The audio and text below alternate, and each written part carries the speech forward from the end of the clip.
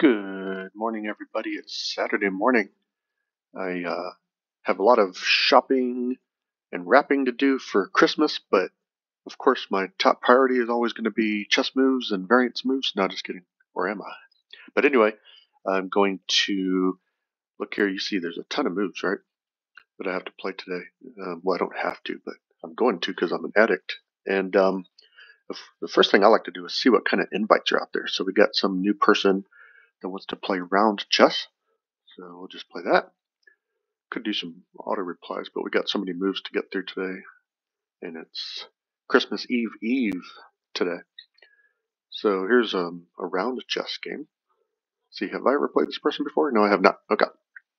Then after I get my invites out of the way, I don't see any other ones that look exciting. I'm not a huge fan of these four-handed chess and four-handed chess 2 variants anymore. I used to play them like nonstop, but I just got to the point where I said I really prefer double chess.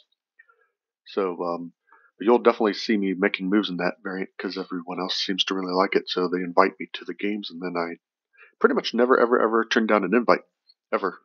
So if you want to play a particular variant, you can't find anybody to play it, just go here to greenchess.net, invite Shogi, and just pick your variant. Or you can do like this Matt V guy here, Matt V00, and just invite me to every single variant ever, at least on this website.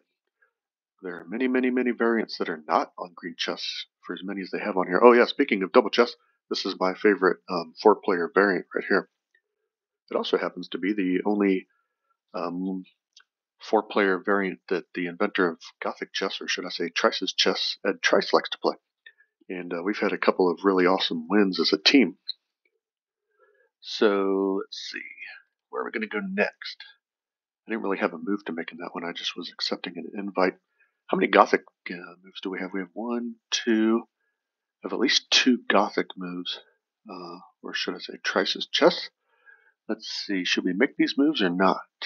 Should I do them in this video and for this channel, or should I save them for the Trice's chess channel?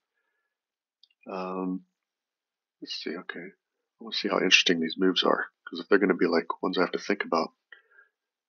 Anytime I have a move I have to actually think about, then I like to save that for last. Oh, this is interesting.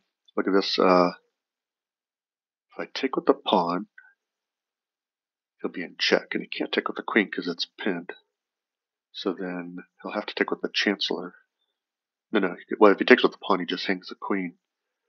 And if he takes with the chancellor, I can still take with the queen because the archbishop will be pinning the chancellor. So I know what move I'm going to make there, but I think I will go ahead and save those 2 Gothic chess moves for the Trice's chess channel. So let's see. How about, look at this. I like to read my messages. These guys keep arguing. The team we're playing against is beating us, but not by a lot, and they're getting increasingly upset at each other because of some kind of misunderstanding about what they're doing and what they think is a winning variation. Okay, guys, I actually need to go do something, so I'm going to stop the video there, and we'll come back and play some more moves in another video. But that's just kind of how I start off, and then after this I'll be diving into a whole bunch of moves that may or may not require a lot of thought.